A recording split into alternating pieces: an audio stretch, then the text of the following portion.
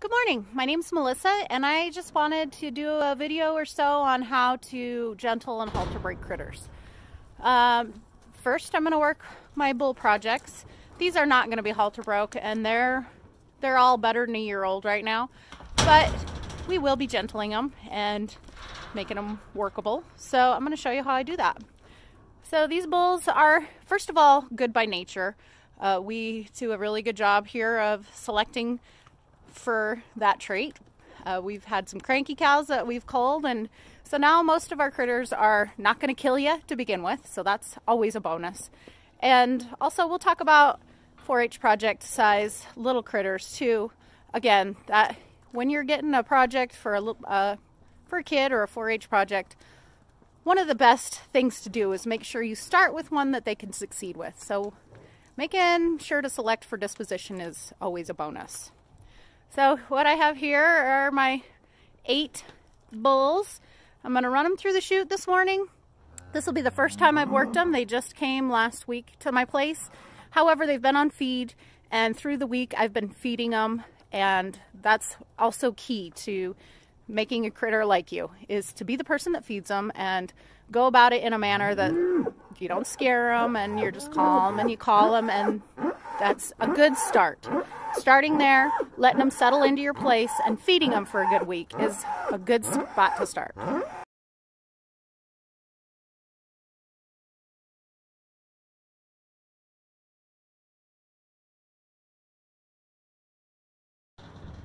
Okay, so I got my first bull in. I got him in the chute. I got him caught. One thing I like to do, especially on bulls, but on anything really, when I get him in, is I like to take, right here I have, easy bud, I have a rope that I have tied his head up so that he can't get his head down and get underneath me. That's pretty important to me. I feel that it makes it safer. It keeps his head up. So when they're frightened, they want to put their heads down, and it kind of gets them riled up on their own, just thrashing their head up and down. So if I find that if I keep a rope underneath their chin, just like you can see it hanging real loose there, it's not at all tight. It's just to keep him with his head up. Kind of makes him think. Secondly, what I did was I blew him off with a blower, and he hadn't had that before. And it's frightening at first, but I find that they really appreciate that if you can turn on the blower on one speed and get it on their top line and kind of get that dirt, work that dirt out. It feels good, especially on the bulls. So that's another thing I do. So I'll get them in, get their heads up off the ground, and start blowing on them. That's always my first step. The next thing that I'm going to do today is I'm going to clip his head and maybe his neck. That is another thing that kind of desensitizes them to working around people and all the noise. And if I take my time and I'm really slow about it and make it a good experience, it really helps to quiet them down in a hurry to clip their heads. Okay, I'll show you what it looks like when I'm done.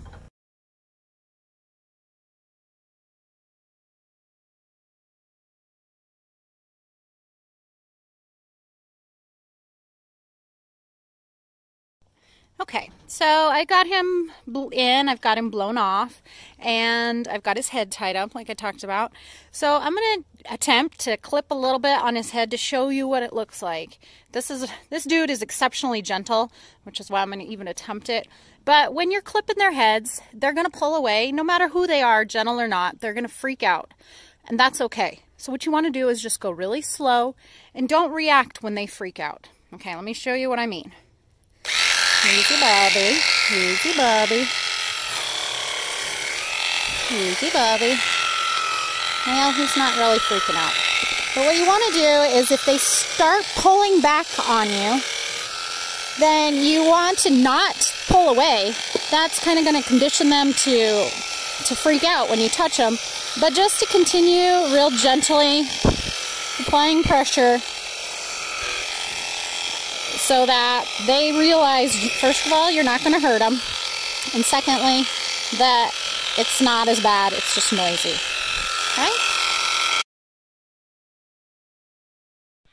Okay, so this is the second time I've run this guy through the chute.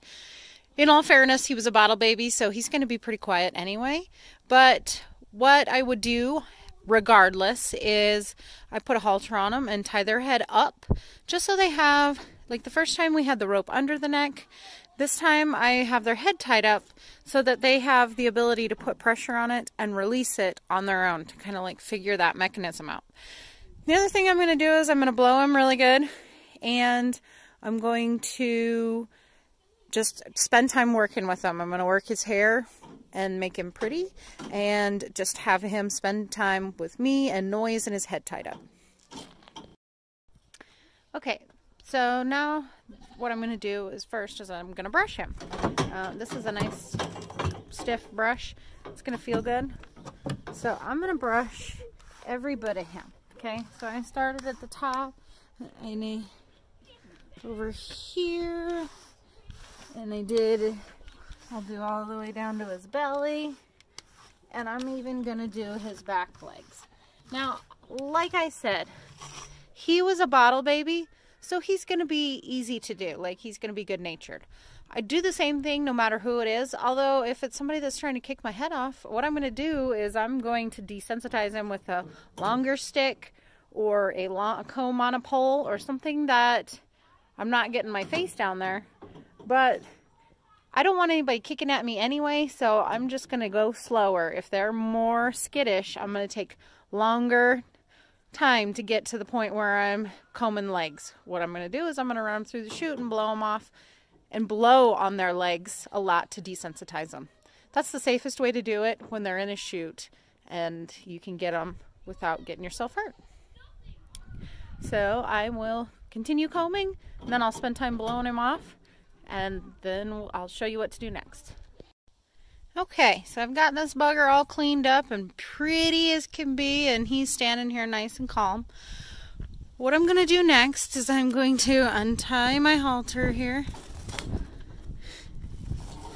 And see, he's done a good job. And then I'm going to wrap this halter around this post. I'll do that, and then I'll let him out. And he's secured to my chute, and I'll let him flop around for a minute. And because this is the first time, but I have a feeling he might not do that. But I'm going to try and capture it on video. Hold on.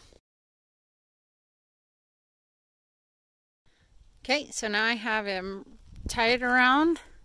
I'm going to open my chute, and there he is. He's going to come out and come around, and today's the first day I've had a halter on him. Like I said, he was a bottle baby. Sometimes they're more dramatic. So here he is doing his thing. He got himself all the way around there. But he's not really making much in the way of being aggressive or jumping at me or falling down.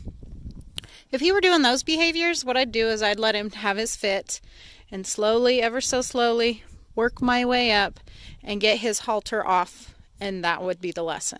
And I'd do that a couple of times until that behavior stopped, until that behavior turned into this, which is not concerning to me at all. So the next thing I'm going to do is I'm going to pull him up and touch him on his head and pet him, and if I feel like I can get him to a point where I can lead him, that's what I'll do, is I will lead him over to that fence and tie him up. I have a very short spot where he can't really get away from me. He might get past me, but I can get him stopped without him getting away. And so I'm going to work my way to a fence and tie him up and see what happens. This is just really calm behavior for our first time out.